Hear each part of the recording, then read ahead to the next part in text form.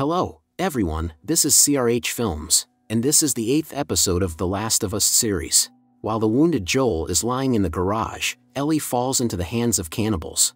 The episode begins with beautiful winter landscapes of one of the few towns where life still somehow thrives.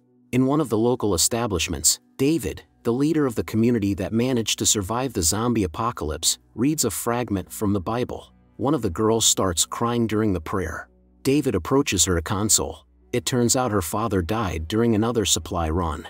The girl asks when they will bury him. However, due to the strong frost, the ground is too hard, so David says they'll have to wait a bit. After the prayer, everyone disperses to their homes. David personally bids farewell to everyone.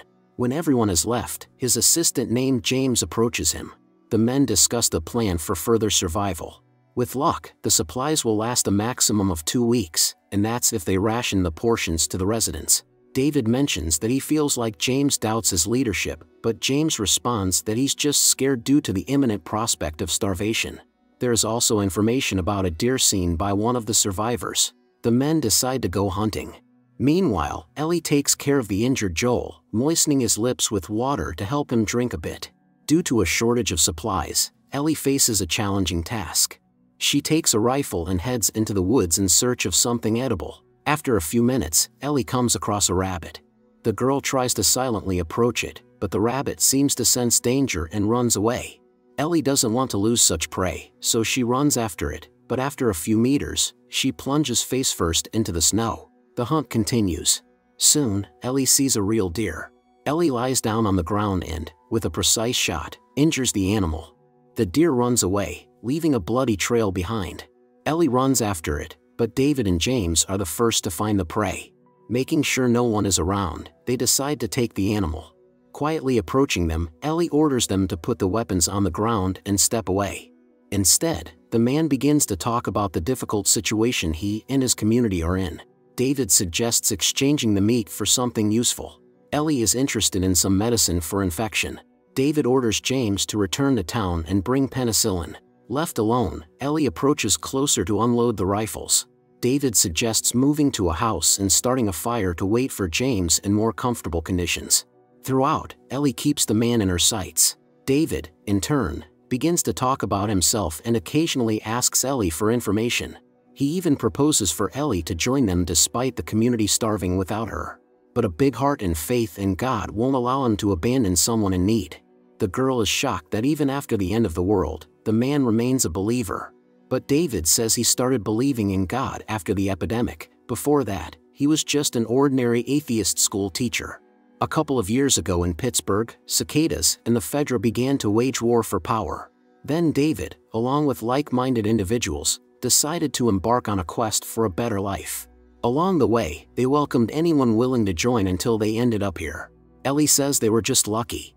David smiles and says he doesn't believe in luck. Everything that happens has reasons, and those, in turn, have consequences. They did not expect such a harsh winter. One day, David sent 4 men in search of something useful. Only 3 returned. The one who didn't return is the same man who wounded Joel. He knows that the one traveling with Ellie killed his comrade. Ellie becomes even more cautious. David orders them to lower their weapons. These words are not addressed to Ellie but to James, who overheard the entire conversation. David asks for the penicillin and allows Ellie to leave. The girl returns to Joel. Since her knowledge of medicine is close to zero, Ellie decides to inject directly into the wound. The medicine itself will figure out what needs to be done. Meanwhile, in the survivors' town, they prepare for the meal. One of the men brings fresh meat to the kitchen. When asked by the cook what kind of meat it is, the man replies it's deer. As people calmly feast, David, James, and the injured deer enter the room. From the looks of the people, David understands that James told them everything. The leader assures that justice will be served tomorrow morning. The deceased man's daughter asks to kill the guilty ones and immediately receives a slap from David. The girl falls. David helps her to get up and says that she still has another father, meaning himself. After a prayer, the community starts consuming the meat of unknown origin. In the morning, Ellie gives another injection to Joel. Even with the naked eye, it's clear that the medicine is starting to take effect. Then she goes to collect snow in a bucket to have water for the horse when it melts. Standing near the house, She notices something or someone disturbing a flock of birds. She decides to check and stumbles upon armed men led by David. The leader warns his partners to be more careful and watch all sides, as the opponent is quite dangerous.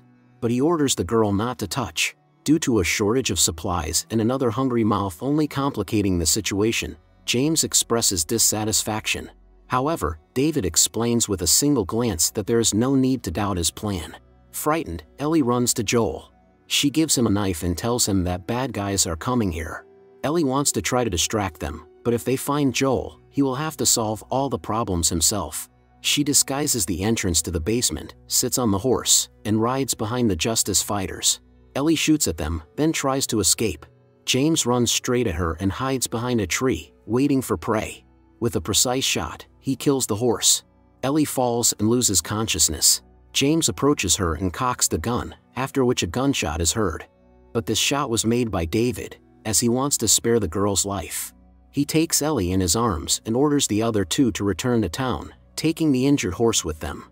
He instructs the rest to search the houses and find the killer. Alone, they begin to inspect the houses. Joel hears the footsteps of an unwelcome guest and realizes that one of them will get what they deserve. A bandit finds the poorly disguised entrance to the basement. At the last moment, Joel rises and hides. The man descends into the basement and sees a mattress soaked in blood. Joel appears immediately, permanently calming the man with a knife to the neck. The rest walk the streets. One of them hears a sound like something falling. He calls his partner, but he doesn't respond. Later, the man sees his unconscious comrade lying on the ground. Disregarding safety precautions, the man approaches closer, receiving a blow to the head as a consequence. Regaining consciousness, the men find themselves tied up in a room. Joel tries to force one of them to speak with his fists. Understanding that this doesn't bring the desired result, Joel takes out a knife and stabs it into the bandit's leg. This argument makes the man more talkative. He says that Ellie was taken to the settlement. Joel stuffs the handle of the knife into the man's mouth and then asks to show where they are now and where they took Ellie. The smuggler recommends that the answers of the two be the same, otherwise, the men will envy the dead. After obtaining the information, Joel thrusts the knife into the man's chest. The other man says he won't provide any useful information to Joel, but the smuggler says he believed the first one's words, after which he swings an iron pipe. Meanwhile, Ellie regains consciousness locked in a cage. David is also sitting in the room. He says he won't let anyone harm her. Before leaving, he recommends Ellie to come to terms with Joel's death. Left alone, Ellie tries to find something that will help her leave this place. Soon, David returns, bringing a portion of food. Ellie's gaze is directed to the corner of the room where a severed human ear lies. David says he brought deer meat, not what she thought. Ellie realizes that they will also chop her into pieces and serve her at the table. David delivers a fiery speech. They had to start eating people to survive. Only a few men in the city understand what kind of meat they are eating. He also says that Ellie is the same as him, a born leader who can unite and lead people, just like him. David proposes for her to join them and together lead the leadership over the city. He is tired of leading people by himself, and with such a strong personality as Ellie, who, like him, can make the toughest decisions for the good of the community, it will be much easier. Ellie asks what will happen to Joel. David promises to release the man if Ellie joins them. David puts his hand on Ellie's hand. The girl immediately grabs the man's hand and tries to break a couple of fingers. All this was to steal the keys to the door. But David manages to prevent the plan from being realized. The angered man leaves, saying that the idea of cutting Ellie into pieces isn't that bad. Meanwhile, the bloody trail leads Joel to the cannibals' hideout. He breaks the lock and sneaks inside. Inside lies a horse with no signs of life and all the provisions records of the cannibals. Moving on, Joel comes across a horrific sight: beheaded human bodies. David returns, but this time accompanied by James.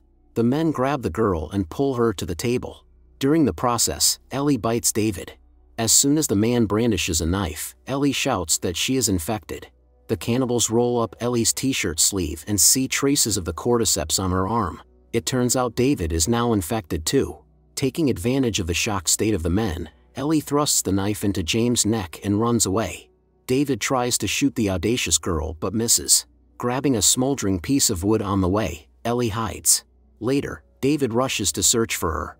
Waiting for the right moment, Ellie throws the stick but misses. The smoldering wood hits the curtains, enveloping them in flames. Despite the fire, the man moves through the room in search of Ellie. The girl grabs a knife, then hides under one of the tables. Waiting for David to come closer, Ellie throws herself with the knife at the man. She wounds him in the abdomen, but David still manages to push the girl away. Ellie notices a missed machete and crawls towards it. But the man catches up with the victim and climbs on top of her. He reveals another dark side of his personality. He is a pedophile. Ellie manages to reach the knife and unleashes all her anger, turning the man's face into a bloody mess. Exhausted, she runs out into the street, where some man grabs her. But this time, it's Joel. The smuggler puts a jacket on Ellie and leads her away from this unfortunate place. This is where the episode ends.